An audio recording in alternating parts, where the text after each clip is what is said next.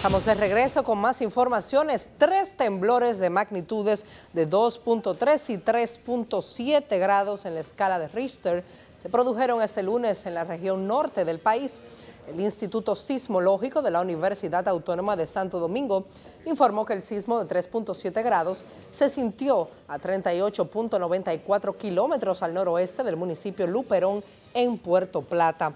Otro temblor de 2.6 grados se produjo a 18.73 kilómetros al noroeste de Santiago, en tanto que otro de 2.3 grados fue registrado al noroeste de Bonao, en la provincia Monseñor Noel.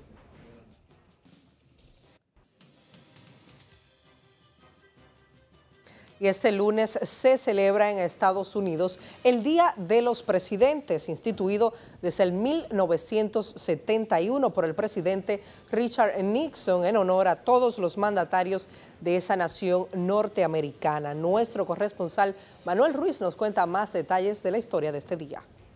Millones de trabajadores en Estados Unidos tienen el día libre hoy lunes por el feriado del Día de los Presidentes.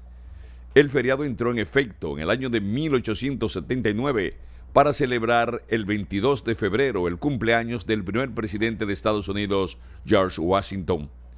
En este día feriado se realiza la celebración más amplia de los líderes de la nación, cuyos nacimientos fueron en febrero. George Washington, que nació el 22 de febrero del año de 1732, el Congreso lo elige primer presidente de Estados Unidos en 1789. Y Abraham Lincoln nació el 12 de febrero de 1809, quien se convierte en el presidente número 16 de Estados Unidos en el año de 1860. Fue en 1971 que se adopta el tercer lunes de febrero, Días de los Presidentes, para celebrar a todos los presidentes de la nación.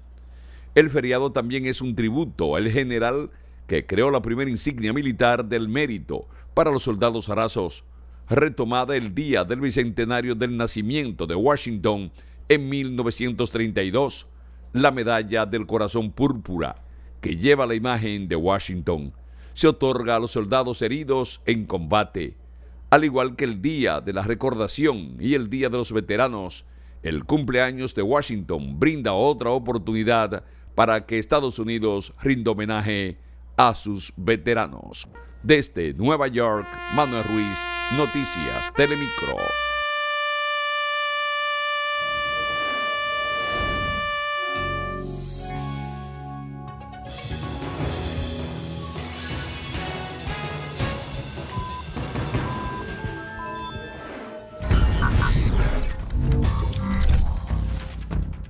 Un nuevo estudio presentado en Estados Unidos ha concluido que tomar 30 gramos de chocolate cada día durante los meses de embarazo puede beneficiar el crecimiento y desarrollo del feto.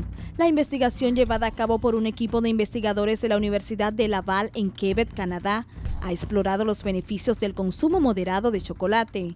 Para ello, contaron con la participación de 129 mujeres embarazadas que se encontraban entre las semanas 11 a 14 de gestación. Las madres fueron asignadas en grupos al azar, con un grupo de control que no tomó chocolate y otros grupos que tenían que consumir 30 gramos diarios de chocolate, de menor a mayor cantidad de cacao, durante las siguientes 12 semanas.